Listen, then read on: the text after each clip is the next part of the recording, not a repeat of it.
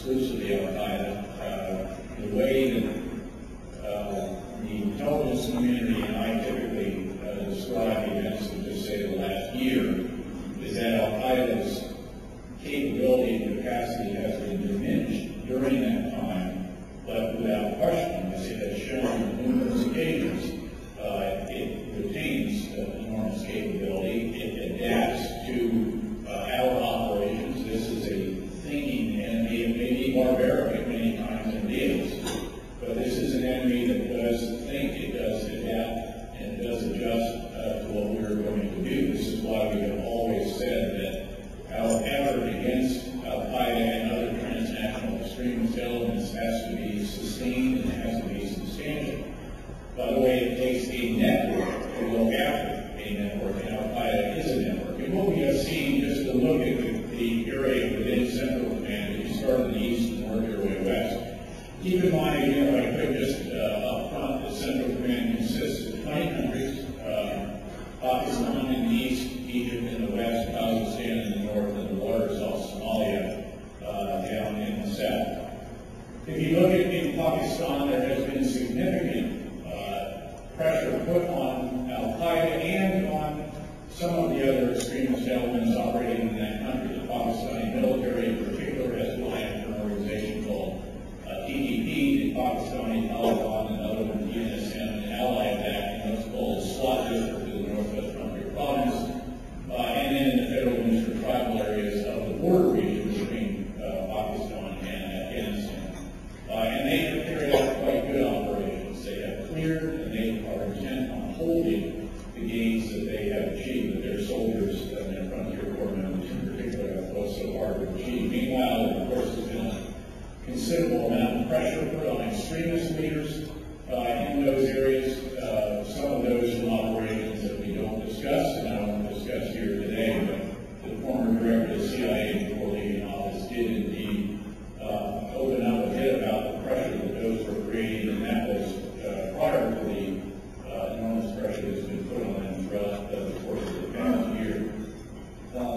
So again, generally progress in that very, very important area, because that is the nexus of Al-Qaeda senior leadership and some of the other extremist syndicate members. Afghanistan, on the other hand, you see growth in the capacity, resurgence over years that continued throughout last year by the Taliban, although we are seeing some areas in which there has been progress stemming from the additional U.S. additional coalition forces and the gradual increase in the capabilities and capacity of Afghan forces. So what you saw yesterday was indeed some of these extremist elements showing the resilience and the sophistication in carrying out simultaneous attacks against 5 or 6 targets of significant importance to the Afghan government. You also did see a substantial and effective response out of those. In fact, if you contrast the response yesterday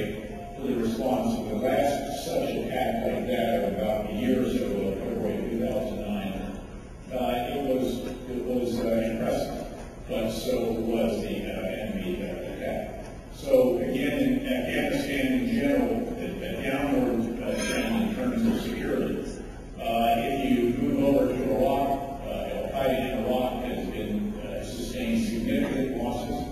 That's the main reason why the level of violence in Iraq has gone down by well over 90% now from the spring of 2007. Put that in the numbers for you. Say in May, June 2007, over 220 attacks per day. If you had Iraqi actions, it was done in some cases retroactively, 220 attacks per day. Now it's generally well under 20, and recently it's been somewhere around 15 or so attacks per day. Again, Al-Qaeda has shown an ability periodically to carry out horrific attacks. We saw some of those in early December. We saw them about 2 months prior to that as well, and indeed 2 months prior to that. But overall, the levels of violence are vastly reduced, and that has enabled the reconstruction of infrastructure that was severely damaged during decades, but also during the most violent periods of the insurgency inside Iraq. Electrical towers knocked down, bridges blown up,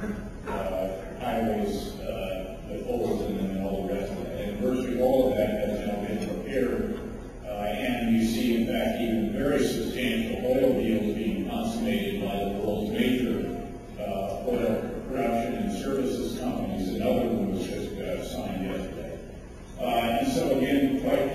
of progress there, lots of political dynamics and drama and emotion, especially in recent days, as someone might ask about. But against Al-Qaeda and Iraq, again, progress. Saudi Arabia, very substantial progress over the course of the last 5 years, in particular, given that that country has been really shaken by Al-Qaeda. When about 5 years ago, our consulate in Jeddah was overrun, the oil fields were threatened, the Ministry of the Interior building was blown up. So very comprehensive campaigns been carried out there, and generally positive trajectory in the Gulf states, also in the Levant, over into Egypt. With the exception now, as we move back to the Arabian Peninsula of Yemen. A number of us have actually been watching Yemen for a couple of years since I was the commander in Iraq. I watched Yemen because we could see routes going down. There was a jailbreak there in 2006 where a number of former detainees escaped. They were the seed corn to reestablish Al-Qaeda in Yemen, and then last year it was franchised, if you will, called out, labeled Al-Qaeda in the Arabian Peninsula by the Al-Qaeda senior leadership in Western Pakistan. So that's the case where the situation is a downturn. And then you see across into Somalia, serious concerns there with Al-Qaeda East Africa, even though the leader of Al-Qaeda East Africa was killed some months back. Back to Yemen, if I could, there have been encouraging efforts by Yemen. This has been the better part of a year's worth of effort. It was a secret visit back in July when I went to see President Saleh. There was released a month or so ago. And then I was in there, as you may know, on the 2nd of January as well. There were some good operations there. They clearly did not get by any means all of the bad guys, without question. But they did disrupt, did take out 2 training camps, at least one or more senior leaders, and had quite a disruptive effect, although again, clearly the Christmas Day bomber was already in motion at that point in time, and without question came out of the system there that was helping to train and provide explosives and so forth.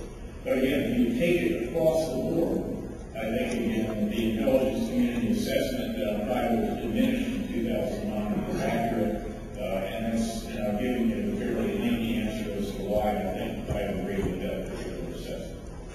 Iran has really grown as a serious concern in the region, and now with the new data developments here, share with us your thoughts about the real or perceived threat from Iran. Well, the interesting thing in Iran, the best recruiting officer for the U.S. Central Command is Iranian President Ahmadinejad. His rhetoric, the actions of his country, the continued funding, army training, equipping of Shia extremists active in Iraq, letting Hezbollah, Hamas, to a degree, Taliban in Western Afghanistan, certain other places in the Gulf, the continued nuclear program developments, missile testing, you name it. All of this has, frankly, scared a number of our partners on the Arabian Peninsula, and that has led to a much